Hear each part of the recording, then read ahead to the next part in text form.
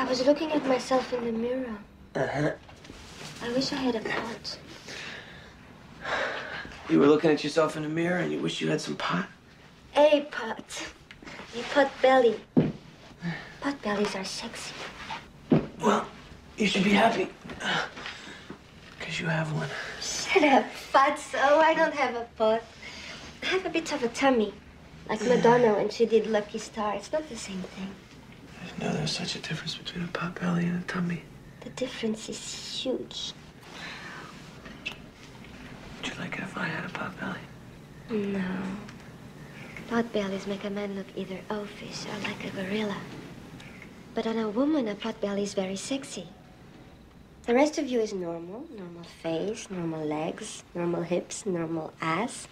But with a big, perfectly round pot belly. If I had one, I'd wear a t-shirt 2 sizes too small to accentuate it. You think men would find that attractive? I don't give a damn what men find attractive. It's unfortunate what we find pleasing to the touch and pleasing to the eye is seldom the same.